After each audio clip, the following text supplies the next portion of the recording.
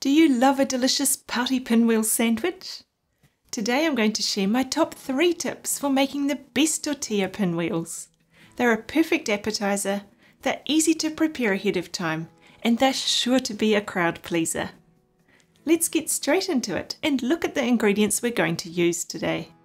For the first pinwheel I've got some caramelized onion wraps, leafy salad greens, sliced salami, cheese slices, a fresh tomato, cream cheese, and an onion dip. There are endless options for the ingredients you can use in your wraps. Choose the fillings you love and have on hand. Hopefully what I've chosen will illustrate the tips I'd like to share with you. First, I'm going to thinly slice the tomato. The thinner you can slice it, the easier it will be to roll up the wrap. Always make sure you cut it this way with the core at the back. It keeps the central seeds intact. If you cut it sideways, they tend to fall out. Next, I'm going to mix a little cream cheese and onion dip. I've made sure my cream cheese is at room temperature so that it's soft and easy to combine these together. This adds a lot of flavour to the pinwheel and also acts as glue to hold the tortilla shut when it's rolled up. Right, let's get out a wrap. I like to use a pizza wheel to cut a slither off the 2 side edges. For me, this works best, but stick around and I'll show you why soon. The next wrap will illustrate this better. The tendency when making wraps is to completely fill them, but it's not the best idea. I'm going to show you why.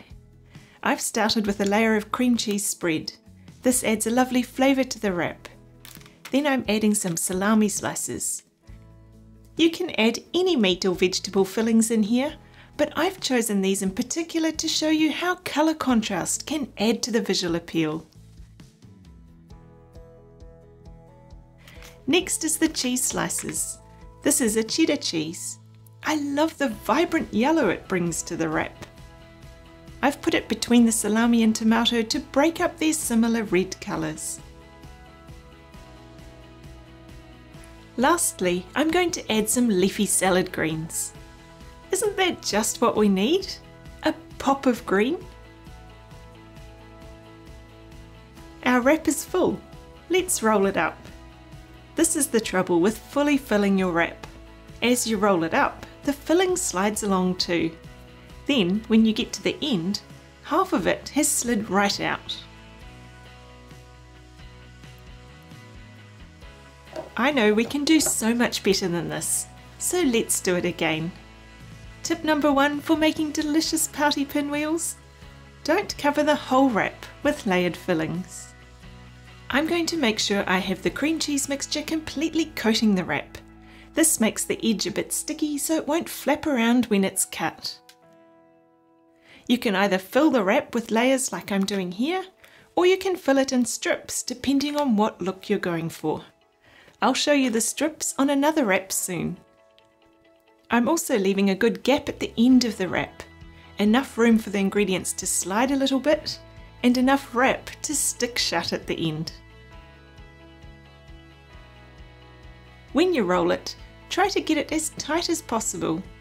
Tuck in the first bit and gently and slowly roll it up. Look at that! It looks so much better than the previous one that was overfilled, doesn't it? Now we need to pop it in the fridge for a bit so the cream cheese can firm up and set before we cut it.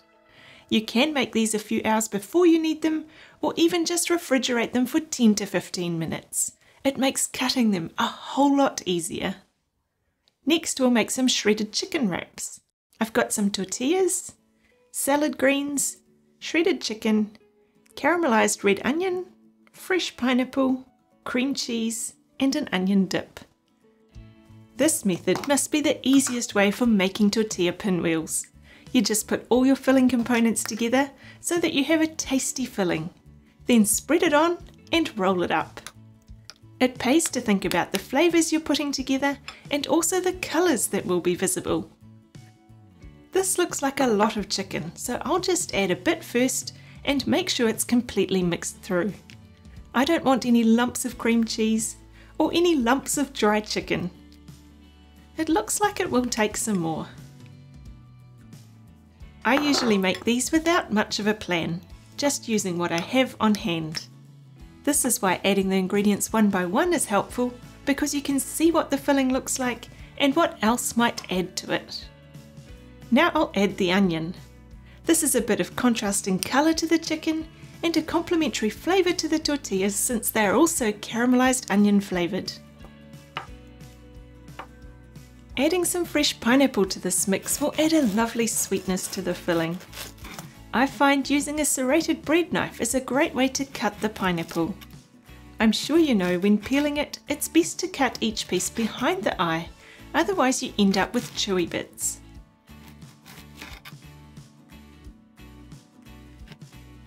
It's also best to cut out the stringy core piece. If you want to see how to peel and prepare a whole pineapple in more detail, I'll leave a link in the description to a video about arranging a fruit platter, where I go over it in more detail. I'm dicing the pineapple into fairly small pieces. If you put big chunky pieces in, they can break a hole in your wrap when you roll it up. Now it's time to add the pineapple and mix it completely through. Tip number 2 for making delicious pinwheel sandwiches is to cut the edges off before you fill them. For this wrap, I'm going to show you what happens when you don't cut off the edges first. We've got a nice layer of the filling, and I'm going to add some leafy salad greens for extra colour. Then we can roll it up. Can you see how hollow the end is? You're always going to have this problem when using a full circular wrap, because you automatically have more bulk in the middle. When you come to trimming off the edges, you have this piece of wastage, or a sample for the cook. It's okay if you're only making a couple, but if you're making a whole lot of these, you end up with a lot of wastage. Now I'll show you what it's like when you cut the edges off first. There isn't really a right or wrong approach, but my preference is to cut the 2 side edges off first. Without any filling residue on these offcuts, you can turn them into crispy chips by baking them briefly in the oven. Can you see what we're missing here? The filling hasn't made it all the way to the edge, so there's nothing to stick the wrap together. I'm going to add some cream cheese to act as a glue. Here's our leafy salad greens to scatter over for a bit of colour. Colour plays a big part in helping your food look fresh and appealing. This is definitely the easiest way to fill a wrap. With a sticky all-in-one filling mix, you don't have to worry about the filling sliding out on you. Look at this nice edge. It's clean and full enough that we don't need to trim it off, meaning there's no more wastage. I'll pop this in the fridge to firm up a little and we'll cut it soon.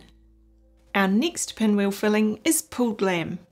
I've got some tortillas, mixed salad greens, pulled lamb, cream cheese, sun-dried tomato pesto, feta cheese, and some caramelised red onion. The first thing I'm going to do is make the spreadable mix. Cream cheese and sun-dried tomato pesto is so delicious. This is a homemade pesto. It's so easy to make pestos and they can add so much flavour to food. The recipe for this one is in my latest newsletter, so make sure you subscribe if you haven't already done so. There's a link in the description below. I'm going to spread it generously all over my trimmed wrap. For this filling, I'm going to add the different ingredients in thin strips. It looks a little different when it's rolled up. I'll show you the difference when we've got them all cut. Making wraps with leftover roast meats is a great way to use up leftovers in a convenient way for lunch the next day. Tip number 3 for making delicious pinwheel wraps is to think about the layering technique you're going for. Do you want to add a full layer of each ingredient on top of one another, creating a spiral appearance when cut? Or are you going to add the ingredients in thin strips along the wrap, creating sections of each ingredient when it's cut? Yum! This looks so delicious. I'm going to sprinkle the feta all over to disperse the flavours since the colour won't really stand out in such a small quantity.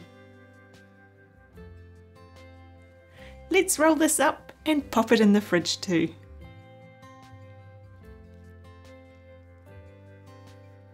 It's time to cut our delicious pinwheel tortilla wraps. Let's start with the chicken wrap. I'm cutting it into 6 pieces today. For me, it's easier to get equal pieces by cutting the roll in half and then into thirds rather than piece by piece from one end to the other. If I do that, they all end up different sizes. Yum! Don't they look delicious? When you plate these, you can put the joins of the 2 pieces together to keep them tidy. It also looks better to put the outer edge side down on the plate. This creates continuity with the piece next to it. Next, we'll cut the salami wrap. This one is a bit thicker since all the fillings are layered on top of each other. Oh, I love how they've turned out. The colours look so good together.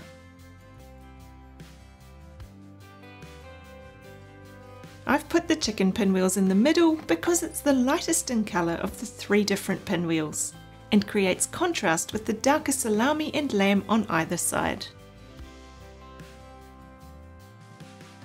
On to the lamb pinwheel. Sometimes your knife might get a bit of residue on it when you're making several cuts.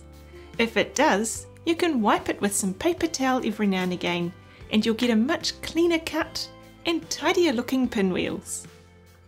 This little piece of lamb poking out here is going to stop this piece sitting nice and flat, so I'm going to trim it off now.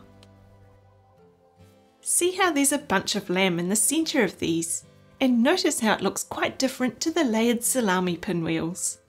This is because we filled it in strips. You can choose to fill your pinwheels in layers or in strips, or a combination of both based on your preference. What a lovely assortment of pouty pinwheels this is. There's such a nice pop of colour, and I'm sure it will be a well-received appetizer for any occasion. If you like this video, you might want to have a look at this one too. I'll show you how easy it is to make your own tortilla wraps from scratch. It's easier than you think. See you over there.